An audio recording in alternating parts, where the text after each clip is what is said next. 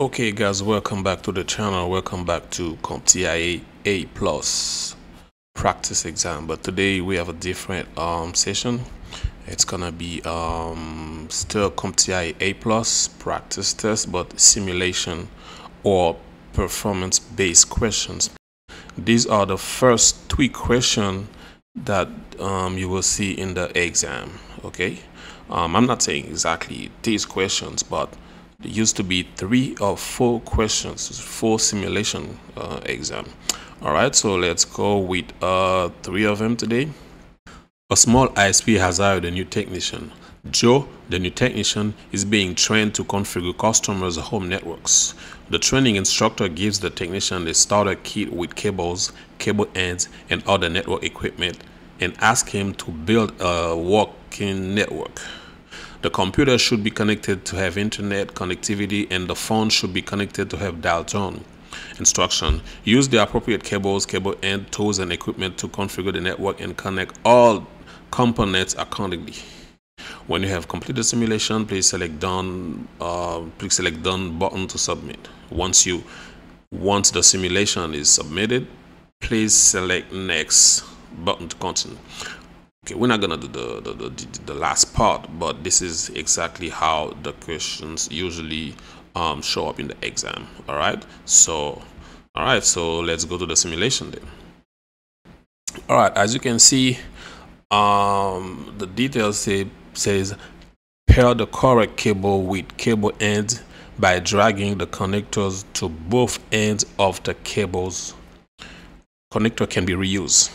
All right, so the first one, what do we see in the first one? The first one, we have only 2 pairs of wires, 2 pairs. All right, and on the right side you can see we have 3 types of connectors. We have RJ11, RJ45, and F connector. All right, so RJ11, you guys, you already know it's for phones, okay, for the landlines, and RJ45 for network. And F connector is usually the cable TV or some network they use it. All right, so the first one, if we are dragging the connector within these 3 connectors, okay, the X cable would be RJ11. All right, so this is how to do it in the exam, but in the exam it will look different than how we're doing it. You will have you will have the option to drag it and then to put it exactly where it should be. All right, what do we see in the Y cable? The Y cable, as you can see, it's a cable like an antenna or a TV cable. All right, so usually you know that those cable, the type of connectors to use on it is F connector. All right, so this is it. Now the third one, the Z cable, okay, we have 4 pairs of wires. As you already know, when you guys are doing your patch cable or your cross cable, so you are using a RJ 45, Cat 5E or Cat 5.6. all right, so this one you guys already know. The last one, the connector to use with the Z cable is RJ45. all right guys, I hope you guys understand that part. So now let's move to the next simulation. Okay, so now you see this say use the correct tool to crimp the cable and into cables. All right, so let's go for the X cable. Okay, so the X cable, like I think we saw it in the first presentation, the first simulation, it's still 2 pairs of wires. Okay, so now they want to know the connectors and also what type of crimping that you will use for it. So this one you already know it's gonna be with still the one that crimp the RJ45 cable, and also you can crimp the RJ11 cable. All right, so I got one here, as you can see. Okay, so this one you can crimp the RJ45 cable and also the RJ11 cable. All right, so the first one, okay, RJ11 and RJ11 connector. And the second one, the same cable, the same TV cable that we saw in the first presentation. Now we're gonna have to use a different crimping for it. I don't have it right here because I only deal with a network with RJ45 and Cat5, Cat6, but in the simulation, okay, it's gonna be the F connector and the type of crimping. All right, so the last one, you can see the last image that we have. It's like a network tester, okay, like this one, network tester. All right, so the network tester, you can test RJ45, okay, and RJ11. So the last simulation will be put the cable tester and then the RJ45 connectors. All right, guys, so let's jump to the next and last simulation. All right, guys, you need to pay attention to this, and you need also to remember what we read in the introduction. So now these cables have been created, okay?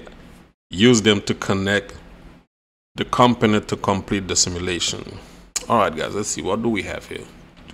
We have a home PC, we have a Soho VoIP router, so voice over IP router, and we have a wall ISP service outlet, and we have a cable modem, and also we have a phone, and we have 3 cables to connect in. All right, so okay, this is cables can be used more than once. Okay, pay attention to this, guys. All right, cable can be used more than once. All right, so if you have a internet service provider that came to your house and installed your internet, okay, so the first thing to do in this case is to link the wall ISP service outlet to the cable modem. All right, there you go.